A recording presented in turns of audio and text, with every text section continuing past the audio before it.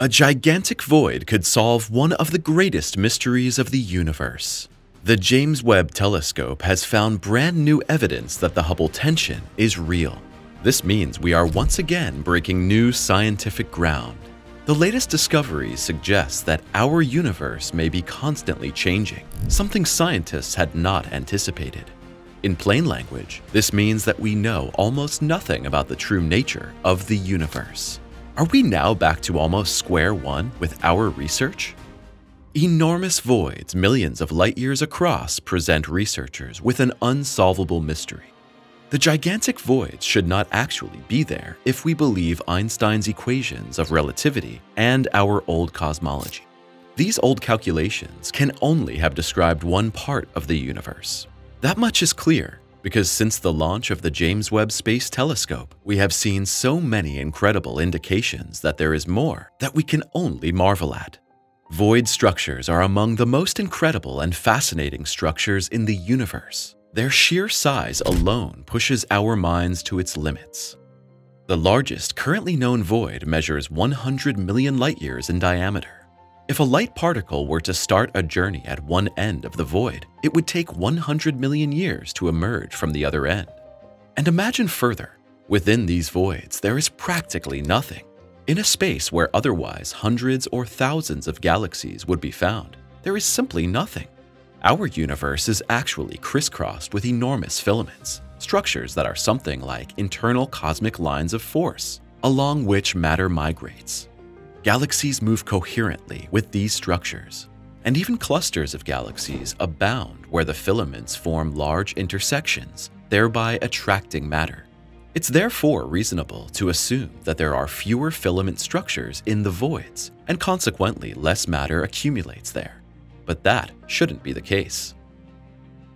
The Hubble tension solves the greatest mystery of the universe. While it has been proven that our universe is formed by uniform structures, it remains a mystery whether these structures are homogeneous or inhomogeneous. Homogeneous means the same or even. Inhomogeneous would therefore be more chaotic.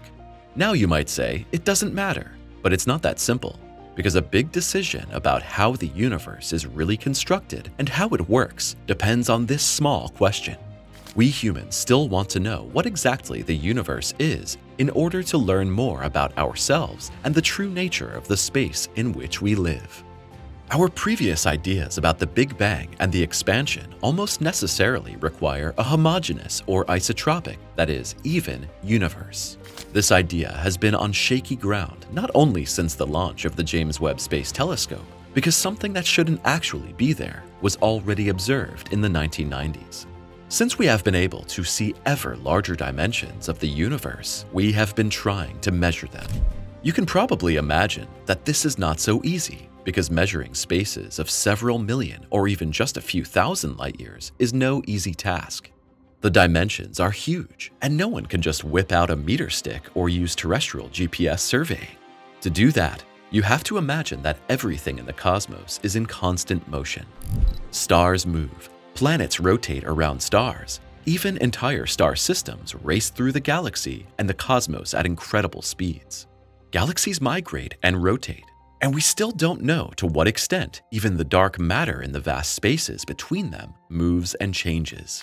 Taking measurements here is a feat that our science has so far mastered with the help of light. We know from light that it behaves in a reasonably constant way. The speed of light was the only constant, that is, non-relative, quantity in the universe that Albert Einstein could find. So scientists took light quantities to measure distances. One of these quantities is the Cepheids, a special class of stars whose absolute magnitudes behave similarly in a linear fashion to those of Type 1a supernovae, for example. These tools are called standard candles by scientists, and they were actually considered to be largely reliable until the Hubble tension emerged. Hubble was wrong, and today we know why. Edwin Hubble, the astronomer after whom the old space telescope was named, was one of the first researchers to describe the expansion and probable dimensions of the universe. Hubble was conducting research at a time when astronomers were beginning to see beyond the Milky Way. It may sound incredible to us today, but at that time, researchers still thought that the Milky Way was located in a huge void.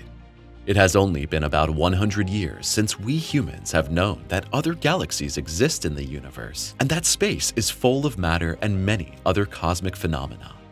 Based on Hubble's initial calculations of the true dimensions of the universe, further measurements were made.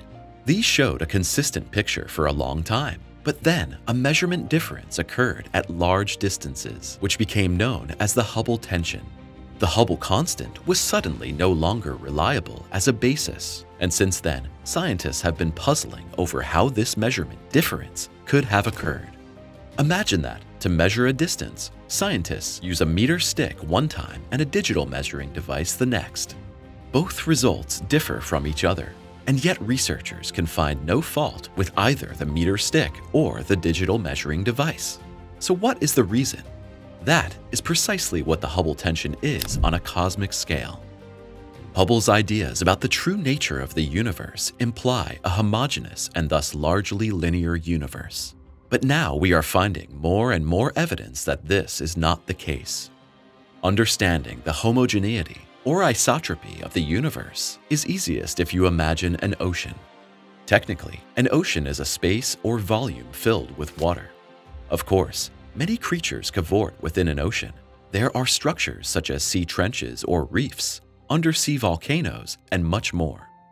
On the surface, you would see waves, and even if it all seems chaotic, scientifically, it's isotropic. The recent discoveries by the James Webb Space Telescope and the vast voids would mean that there is suddenly a hole within the ocean where there is nothing. That's not possible, not here on Earth. But the voids in the universe are just that.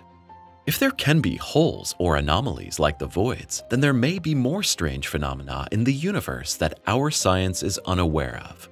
The magic of these new discoveries is that we are now finding out that the universe is constructed quite differently than we thought. What is the real significance of voids in the universe? If voids are evidence that our entire cosmology is wrong, what is the truth? Did the Big Bang really happen? And has the universe been expanding ever since from a single point of origin? But then the universe would have to be isotropic, that is, homogeneous. Since the launch of the James Webb Space Telescope, however, we know that the universe is very likely not isotropic. Right at the beginning of its mission, the telescope showed us images of a large number of galaxies that existed so close to the Big Bang that they shouldn't actually exist.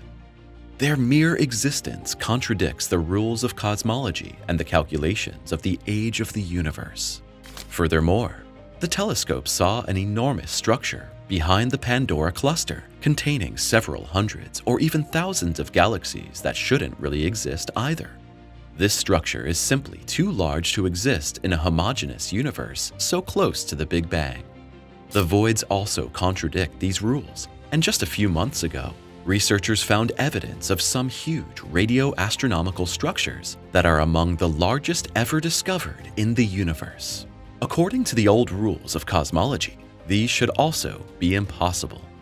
In 2015, scientists found a group of more than 70 quasars that had gathered over a distance of 4 billion light-years and, as a group, also formed a kind of object that is still a complete mystery. Quasars are extremely bright galaxy cores that are thought to date back to the early days of the universe. At least, that's what researchers thought until now. But what if there was no beginning at all? Galaxies that are too old to exist according to the laws of our astrophysics and cosmology, structures that are too large to occur in an isotropically organized universe, and finally, the Hubble tension also tell us that we have fundamentally misunderstood the universe so far. A few scientists admit that despite our massive advances in research, we are probably only at the very beginning of understanding the true dimensions of the universe. What if we have really only scratched the surface so far? What if the universe is infinite? And what if matter, or even light, are not the measure of all things within the universe after all? What voids really are? It seems incredible what alternative explanations for our universe there are. It sounds crazy, but voids could be something like counterworlds in our own. They could also be dimension gates in which universes overlap. Researchers from the USA have found clues that voids could be dense in a multiverse structure. According to this, they would be relics of gigantic collisions of entire universes and dimensions. Some researchers even believe that voids could be inhabited by aliens that darken normally visible matter to extract energy from it. This is also based on a recognized theory.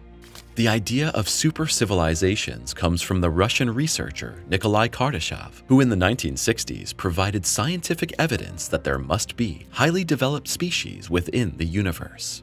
These super civilizations are able to darken entire galaxies with their power plants. They can theoretically manipulate the laws of physics and even determine our lives without us noticing. Accordingly, voids would be spaces whose matter has been removed or altered in a way that is still foreign to us. Such theories and ideas sound fantastic to us, and yet they exist. They are all based on logical ideas, but they never found the recognition like other theories that eventually became our worldview. The fact is that the James Webb Telescope and the latest observations are pushing us to the limit of what we previously thought was true, and our science must now prepare for further shocks. Subscribe to the channel now and look forward to many more exciting videos.